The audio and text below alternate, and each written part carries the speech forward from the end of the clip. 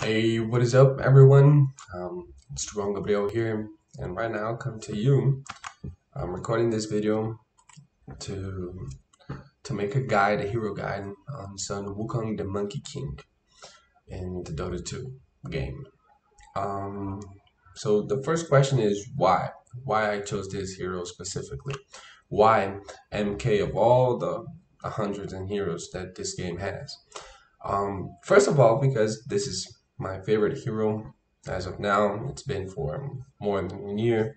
I've always liked this hero, but I have gotten more, more acquainted, more close, um, more happy playing it right now.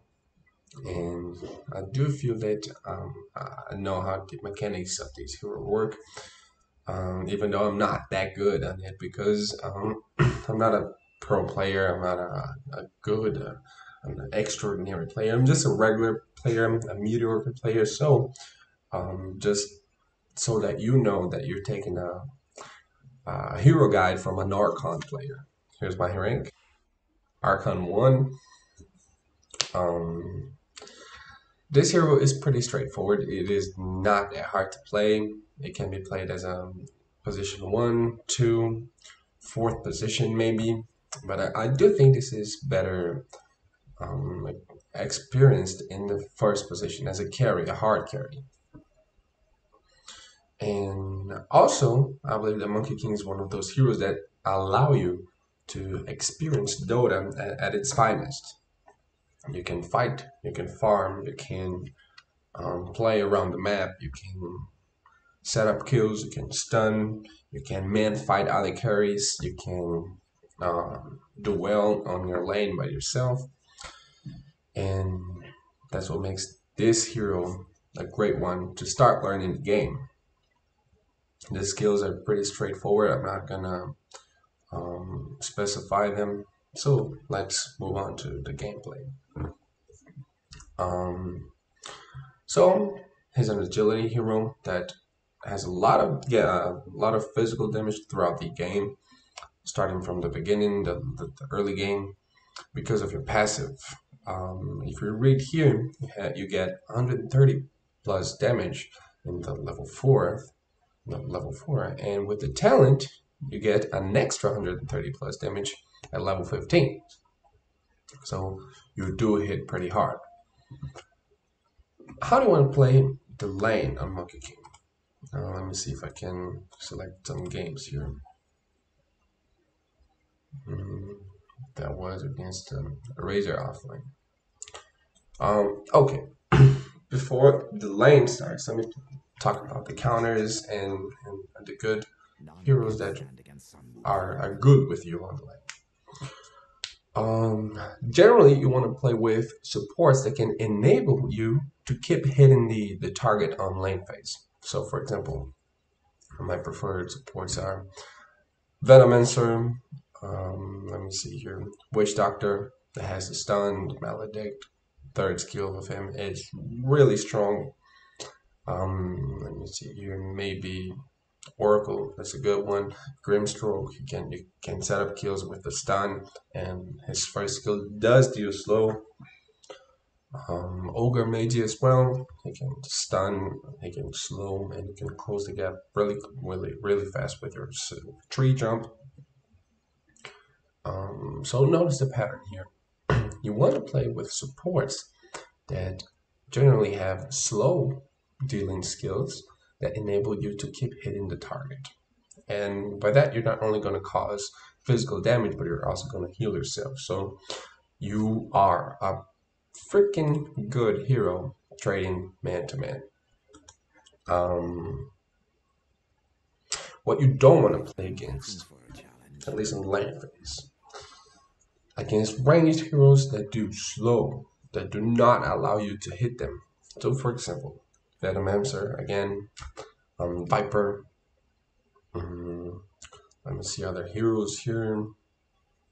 Maybe Husker because he can disarm you, and he's a ranged hero.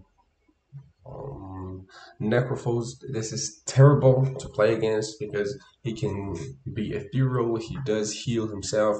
He has a high regen and you can't keep up with his region, even though you do have great life steal.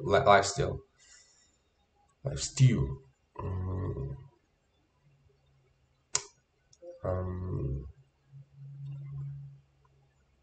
against Razor offlane, against Ancient Apparition, that's really hard to deal with. Against a fourth position Dazzle, Enchantress, because you can't really get to her once she gets that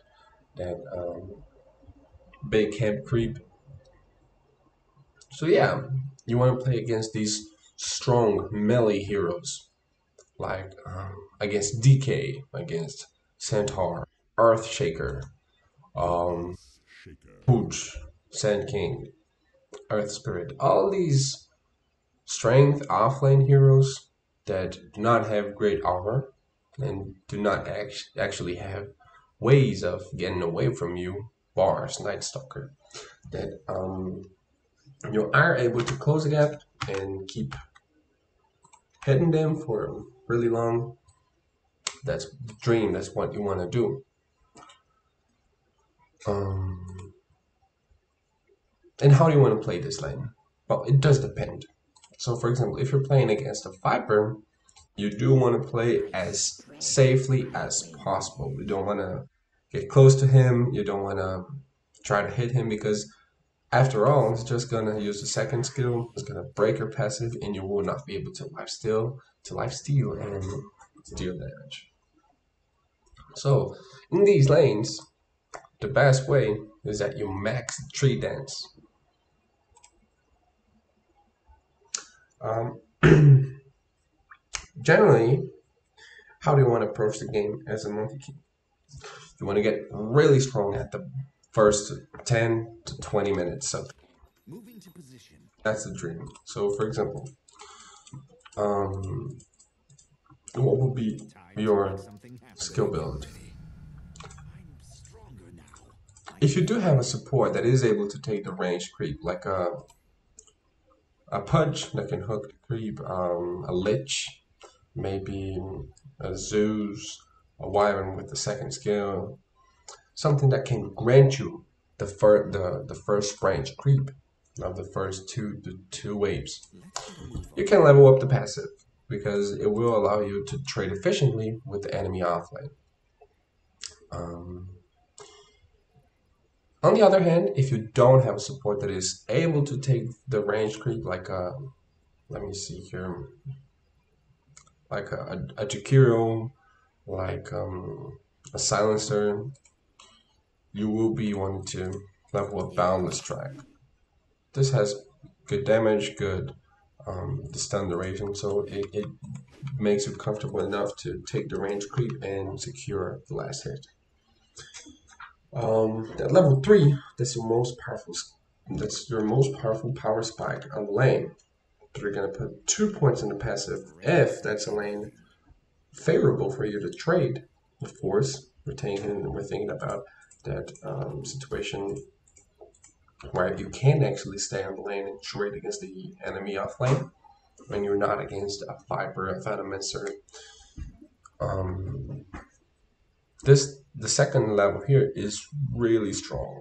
It almost doubles the damage and it enhances the lifesteal by a ton.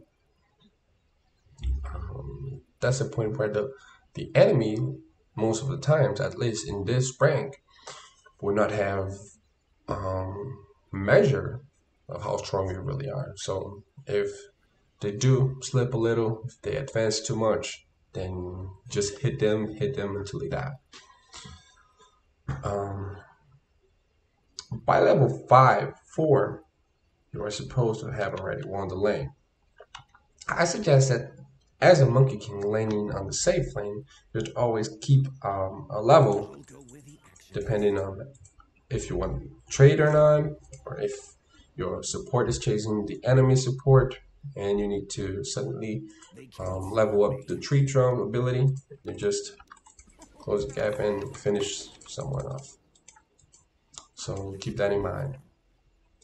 After that, I don't think you need more than 2 levels on the passive to win your lane because at that point you should already have won it. So you maybe want to max tree drop. It will allow you to clear creep waves really fast. You can deal full damage to range creeps and just a few hits in the normal melee creeps.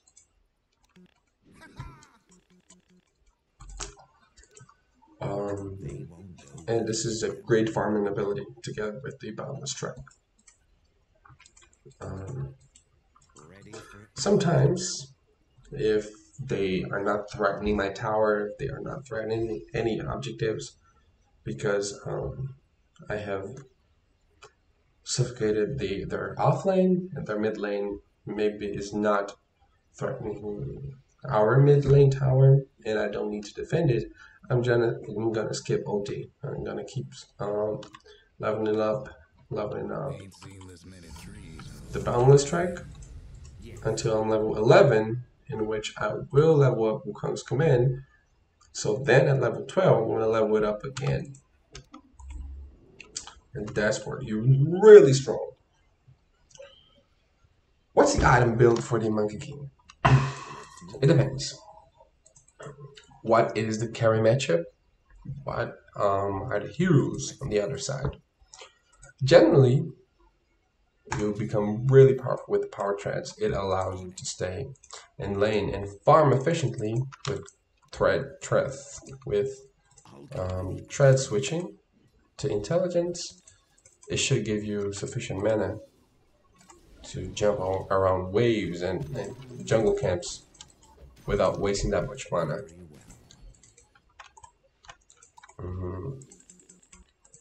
So remember that every time you want to farm a creep wave, please make sure that your treads are on int and you can use your mana efficiently. Of course, you will be having to ship extra clarities throughout the first 30 minutes of the game. That's part of it. It is totally worth an investment, mainly because you're a hero that is able to push waves without necessarily being chased or being killed by other heroes. Let me see here how much time I have. Okay, I only got 12 minutes. Okay, let me talk about the item build.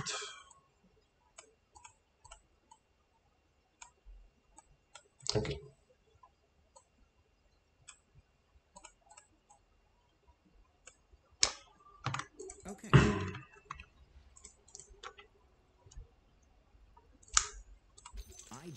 I like the combination of phase boots plus Echo Saber, but this Echo Saber here deal, that's for those games when you have like a fast-paced team lineup, like an alchemist, like an alchemist, like maybe a Slark, a Legion commander that enables you with Blank and such. These heroes that come online really fast, like a Keeper of the Light, like a Tinker, like a Queen of Pain, and you want to take objectives really fast and you want to be able to fight these heroes, then you're going to just build the Echo Saber and you will be good enough to fight. If the time is tight and you need to rush a BKB, do not buy all the components of the BKB, just queue it up, buy the Mithril Hammer, buy the Reset, disassemble it into the BKB, and hold on to staff. You might want to build it into Bloodthorn, depending on the matchup, because you might build Archon Malevolence. Although I don't buy it a lot, it can still be a useful item when going against squishy heroes, maybe like Tinker, maybe against like let me see other heroes here.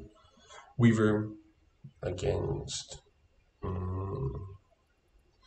Anti-Mage. Even with Manta, if he's too careless, he's gonna just get Orchid and die. Against Invoker,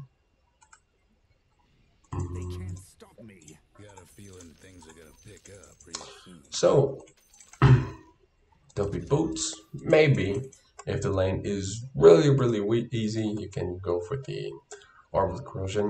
Though in this patch specifically, I don't think it's worth it. I prefer to go Wraith Bandit. That solves the job.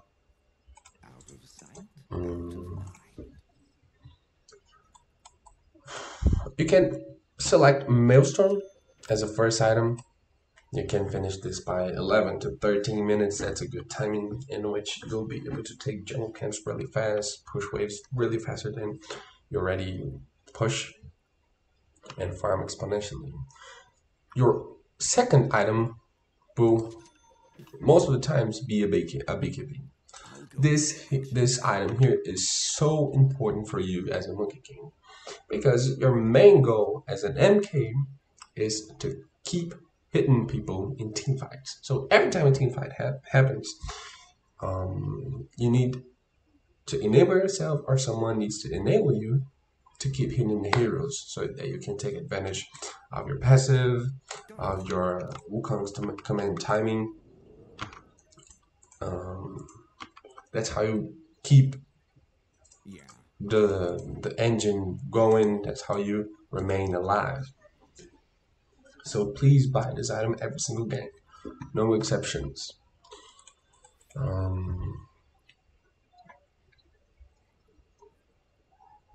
This Maelstrom item here is really good against heroes like PL, Terrorblade, Naga Siren, Beastmaster.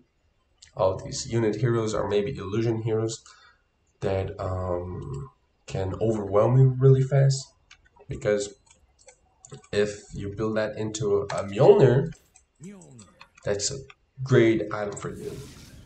You hit faster, you accumulate stacks faster, you lifesteal faster, you hit harder, basically. So that's a great item for you too. Maybe if you wanna buy a Maelstrom and then you can build it into a Gleipnir, that's also fine. This item here allows you to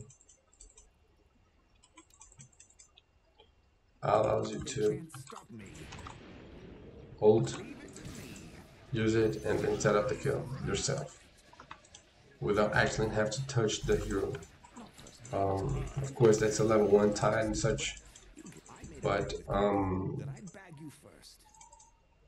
normally against supports, against heroes that are not as farmed as you, even though they're hard, of course, they will die. But I prefer the Maelstrom in either X or Skadi. Skull Basher is great, and that's it. Let me see here. Another thing that I would like to talk about, that's your skill usage.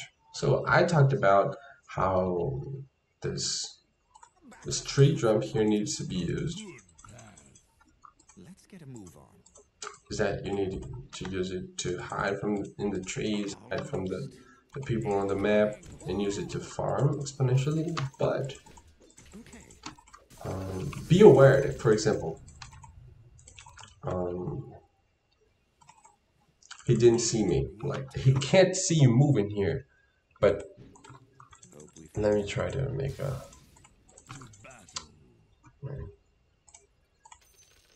ready for anything. Monkey King. An enemy Monkey King. So for example, if I'm here and I have a Monkey King coming, he's here. I can't see him jumping on this tree. He's here. I'll go where the action is. See? If I can jump it here, he's here. But I'm ready. How do you want to set up the kill?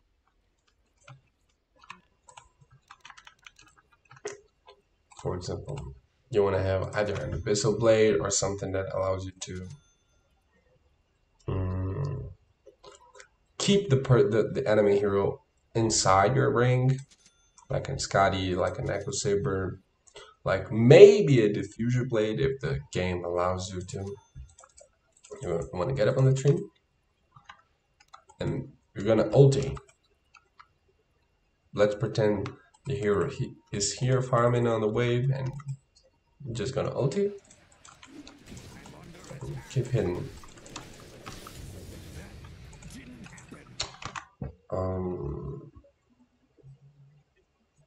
This video is pretty long, it's 20 minutes long. I could talk about the wave usage, how you want to lane, the items, how are you going to use this ability here to take your objectives. So I think I'm going to keep this as it is right now. Maybe if I watch this video and I feel that something was missing, I can just come back later and record a part 2. The deal is that I'm getting tired too. I'm getting too tired to speak right now. My voice is kind of boring me a bit, so I'm just gonna listen to my music and play some games. I'm gonna put my tweet here, so while I play a game, and that's it. So just keep going. If you want to play Dota 2, if you want to start playing Monkey King, it's a great selection for you. If you want to enjoy Dota as a whole, maybe experience all the strategy, all the fighting and excitement that the game has to offer, I believe this is a good option for you. It's my go-to hero. So that's it. Thank you for your attention. Thank you for the patience, the comprehension. Yeah. If you have any suggestions, maybe you can drop it out here on the comments, or just yeah, leave a like and such. So thank you. See ya. Maybe in the next videos I can show you some replays that I had stored here to show you guys, but matter of fact, I don't want to do that right now. Maybe in part 2. Thank you. See ya.